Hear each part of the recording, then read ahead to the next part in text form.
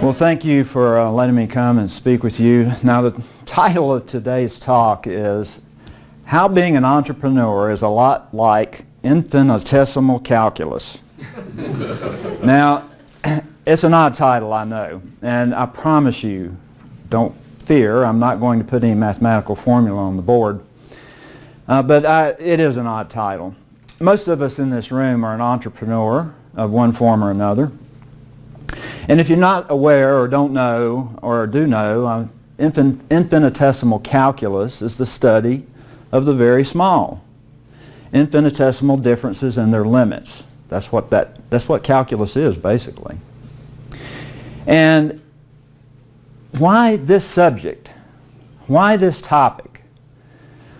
Well, I'm a high I on the DISC personality profile, so of course I'm going to have to answer that with a story. Sometime last year I was speaking with this very famous and accomplished author, coach, mastermind guru by the name of Dan Miller. And we were talking about the things that we like to read. And he was telling me, what his latest reads were. He said, well, what do you like to read? I said, well, I like to read books on science, mathematics, physics, quantum electrodynamics, that kind of stuff. And I will never forget the look on his face and what he said after I told him that. The look was a mixture of shock, amazement, disbelief, and maybe a little bit of horror, which was disturbing. He goes, why? Why do you read books on science? Well, I can't remember exactly what I told you that day, but I did think about it for a while.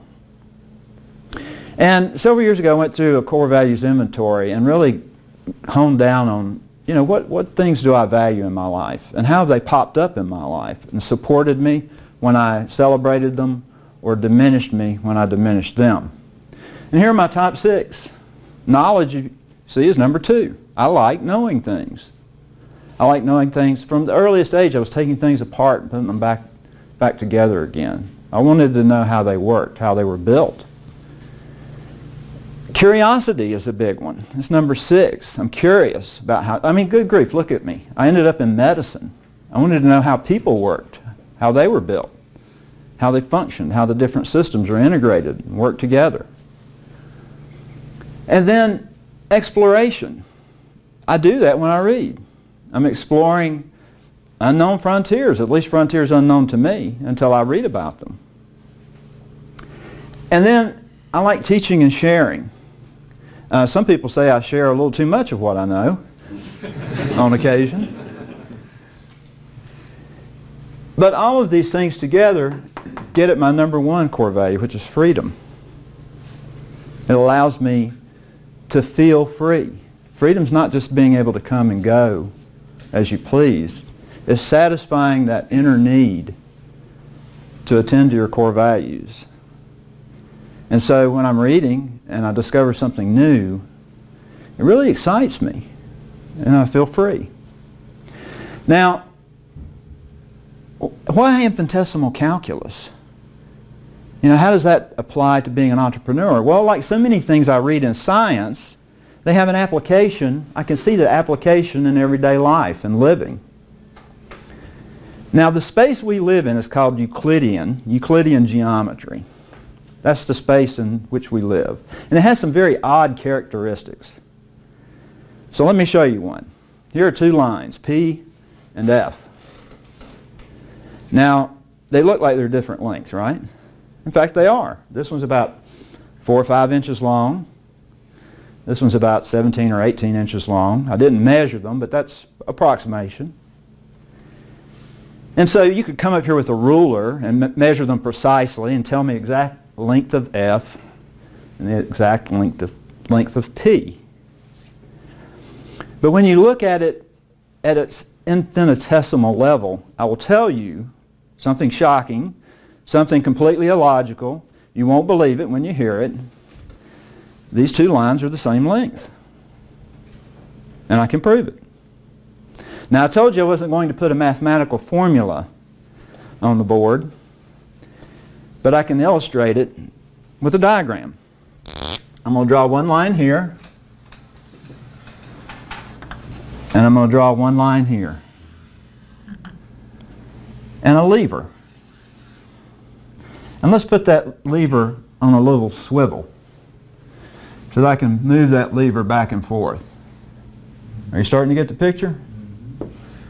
I can move this lever back and forth.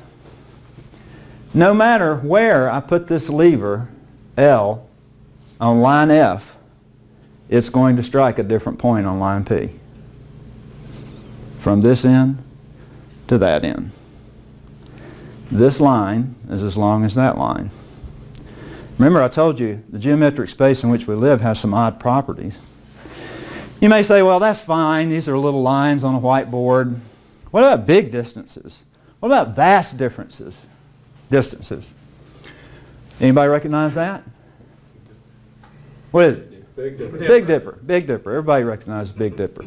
It's not actually a constellation. It's called an asterism, which is a recognizable formation of stars within a constellation. Isn't it odd how people, their eyes are drawn to the most obvious thing while missing one of the third largest constellations in the sky? It belongs in Ursa Major, the Big Bear. But everybody recognizes it as the Big Dipper. And if you go outside in the morning around, well, before the sun comes up, and look north, you'll see the Big Dipper this time of the year at exactly the The reason that's good to know that is because if you look over about a Big Dipper length, you'll run into a star. Does anybody know what that is? It's the North Star. It's Polaris. And it's at the tail of the Little Dipper. With me so far? This distance is 310 light years. This star, which is Doobie, and that's Merak, but the star Doobie to Polaris is 310 light years. That means you have to travel at the speed of light from this location to that location to get there. 310 years. Now, a light year, you travel almost 6 trillion miles. That's a big number. That's 1 trillion. So 1 followed by 12 zeros. Does anybody here know how long a trillion seconds is in years? I think I've shared this with the group once upon a time. A trillion seconds in years. Well, it's not 31 years. It's not 317 years. It's not 3,170 years. It's 31,709 years. You know, our government right now tosses the word trillion around like it was, you know, a small number. It's a huge number. In fact, if you were present when Christ was born and spent $1 million a day for 2,016 years, you've not yet spent 1 trillion. You spent 3/4 of a trillion. So it's a big, huge number. 6 trillion miles, 1 light year, 310 light years from this star to that star. Now, if you go outside and you look at Polaris and you slowly shift your gaze over to Doobie, you've spanned that distance with your eye. Right? 310 light years, but your eye may have moved just a few millimeters. This line is as long as that line. Some very odd things happen when you make small changes here, though.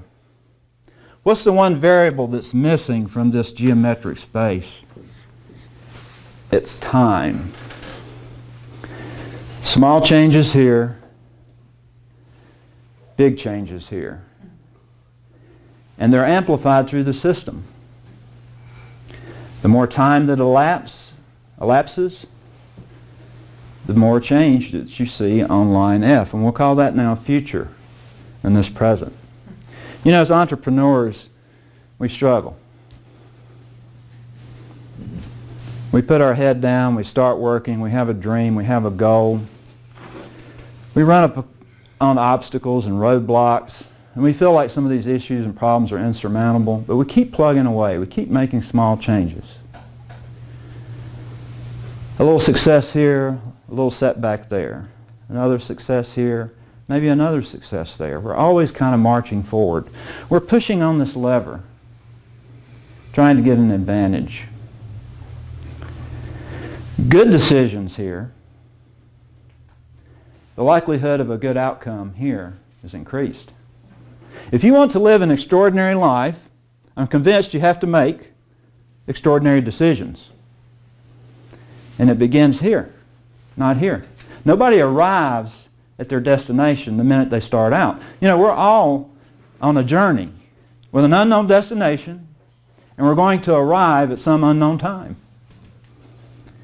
You heard Jeremy Cowart earlier today say, I start these projects and I don't know where they're going or how they're going to end up.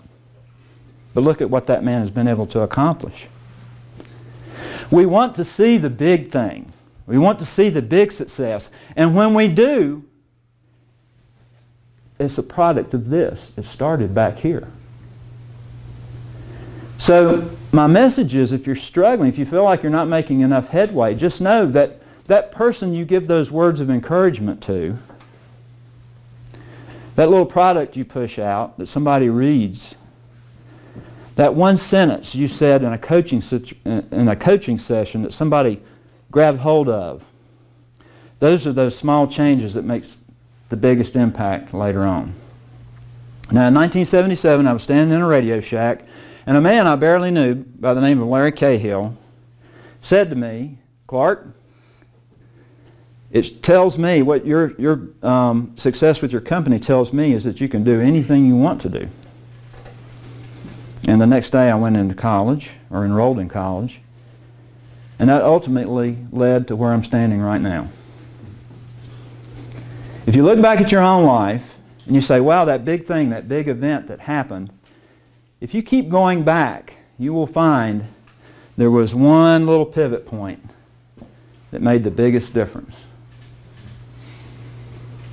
Now, some people push on this line with bad decisions, and I did for many years. And the outcome compounded over time until I came very close to losing my career. People who make great decisions here will have better outcomes. Some people travel down this lever without pushing on this lever. James Altucher in his book, Choose Yourself, said it's time traveling. People are so invested in a future that they dream about, but they never do anything to get there. They don't do the work. They're hoping somebody else will provide that for them. So they're traveling down this lever, but they're not making any progress. The chance for meaningful outcome here is small. Then there are other people who actually go in the opposite direction. They're stuck in the past of some event. Something bad happened. They never move forward. They keep going back and revisiting rather than pushing on this bar and making change today. You know, life will keep presenting the same problem to you until it teaches you what you need to know. Right? It certainly has in my life. So, this is one instance where I saw in something I read that, hey, this has got application to being an entrepreneur. There's one big difference, though, in infinitesimal calculus and being an entrepreneur. Calculus is the study of limits. It's the study of limits. Theoretically, the entrepreneur has no limits. Theoretically. And if you do, where do they come from? Where do those limitations come from? Self-imposed. They're self-imposed. Now, the odds of you being here in this room with your genetic makeup, all your genes, all your alleles, just like they are, has been estimated to be 1 in 400 trillion. That's impossible. Yet here we all are. 1 in 400 trillion. That's a big number, remember? It's a huge number. I'm convinced that possibility and impossibility walk the same path. And the distance between them is infinitesimally, vanishingly small.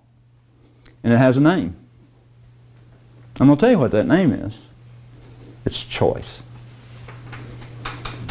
It's choice.